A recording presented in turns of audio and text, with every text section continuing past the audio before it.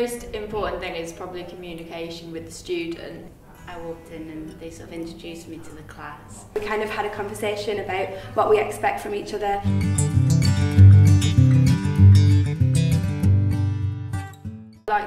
My teacher liked to highlight things as we go on. We would highlight it for the first week and the second week, but also picking up in the lessons actual evidence, so saying, oh, that lesson, this didn't go so well, but then the next lesson saying this thing that didn't go well last time, you managed to do it this time. She gave me a lot of freedom, and she'd constantly say to me, just go with it, just do what you want, this is your time to shine, you explore your new ideas.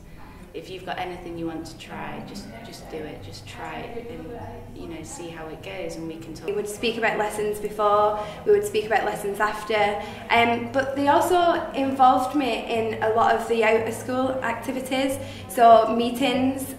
My mentor was doing a marking policy and he really involved me in that, so it helped me progress as a teacher.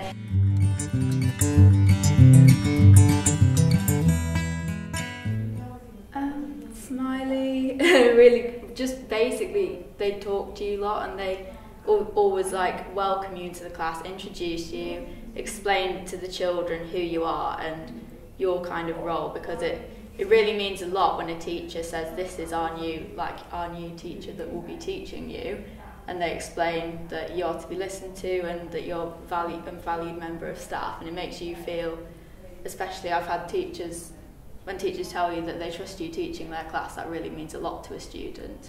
Smiling and talkative and always there for you.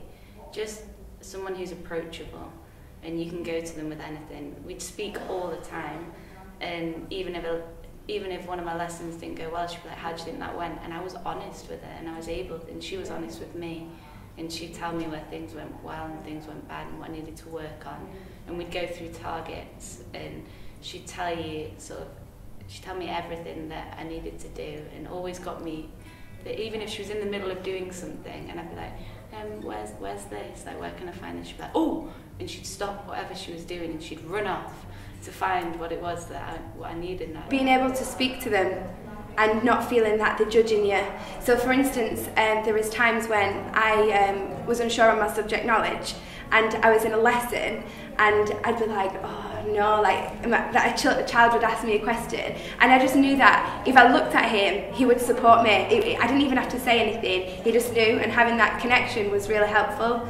And he never, even after the lesson had finished, he'd never say, I can't believe you didn't know that. Or, because I'm still a student, I'm still learning, and he would say, that was a really good learning curve for you.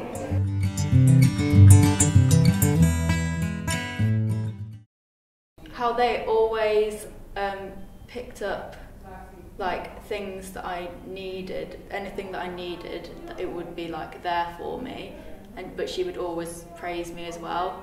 So it was that mixture of saying, this is what I'm going to help you with, and she used to come and she'd say, just do this and this, and then you'll be fine, instead of just some kind of imaginary criteria. She was like, do this and then it will go well, and so that was always really useful. Experiment with things. I think she liked that I was new and I was young, so I had all these ideas, and she wanted me to be able to go with it and try all these new creative things, and that's what she loved. And so I don't think she felt like they were able to do it, because obviously you've always got Ofsted and things on your back, but she loved that I was able to create and just roll with it, and that's definitely what I'd take away with me. Because there's two minds, two creative minds, and you both love teaching, so you put two creative minds together and you can come up with a masterpiece. So there was times when I'd have an idea, and then my mentor would have an idea, we'd put it together, and it would make a really good lesson. And I would just say, it's fun. It's quite a scary place, teaching on your own, but if you have two people, it can be fun.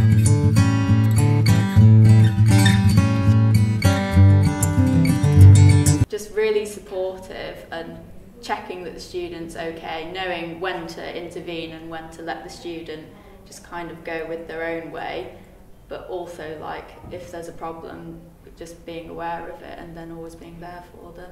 Learn a lot, because if they've been teaching for 30 years or something, they've got sort of the same ideas, whereas you get this fresh burst of a new student who's got all these new ideas and they can bring so much to the classroom. And we've got all these new sort of techniques and creative things to bring in. I think it's definitely beneficial to the children.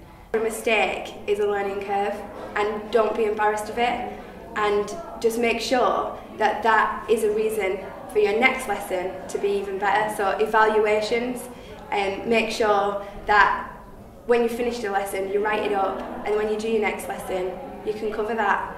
So I would take that, and I would also take being part of a team. I really felt like being part of a team, and I think in a school you need to be part of a team. Every teacher, every TA, even the receptionist, you all need to be a team for the school to run.